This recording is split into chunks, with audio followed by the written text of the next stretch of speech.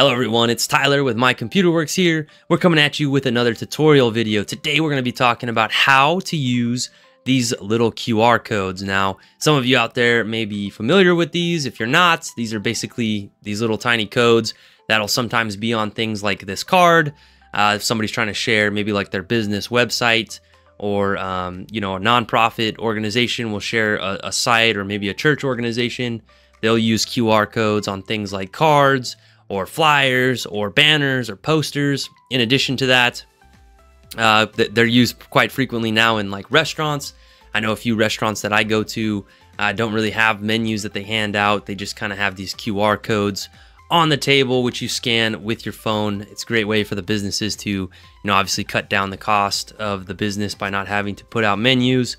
So they'll use things like these QR codes. Or if you're just trying to share something, they could be a great way. Even small websites out there, maybe like a band is going to be doing, a show or something, and they're trying to share that information with the public.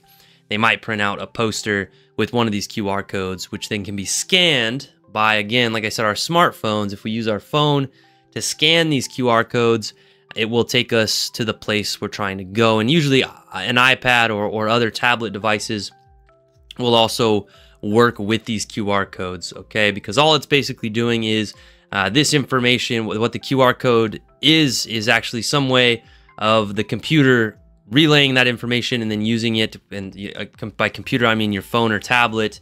Just remember, these are small computer-like devices. Scans that and then reads that information and takes you to, again, either like a website or an app from an app store, right? Like our iPhone has App Store. Android phones, I should say, have the Google Play Store, right?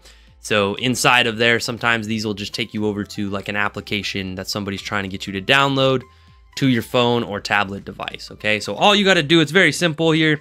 I'm going to pull up on screen some an example for you to see. So I'm going to use my phone, and I'm going to open up my camera application on my phone. Okay, and once I have that open, I hold the QR code up to where the phone can actually see it, okay? And I'm going to turn so you can see, I'm actually getting like this little yellow dialog box. And I'm going to show that not just here on screen, that through the camera here, but you can see that on screen there, yellow dialog box. And once that pops up, I'm going to tap that with my finger, which is then going to take me to the website that they were trying to get me to go to. So that's what the QR code is used for. You just simply scan it with your camera. You don't take the picture. That's a mistake a lot of people will make. They'll accidentally actually take the picture. That's not the goal. The goal is just to get it nicely inside the frame so we can see it. And once the yellow dialog box pops up, or whatever box is going to pops up, we tap on it with our finger, and off we go to wherever the QR code was supposed to take us, okay? Now, some notes on QR code safety. I don't recommend that you just scan any QR code out there. You want to make sure that if you're going to scan a QR code, you understand where it's taking you to, and you make sure that the source of where it's coming from is going to be a safe one, right? You don't want to just be scanning. I see sometimes random posters out and about with QR codes. That could be a safety concern, obviously, if it's taking you somewhere malicious, or to try to get you to download an app that might be not great for your phone or something that you don't really need. Just remember, everybody's always trying to market and promote.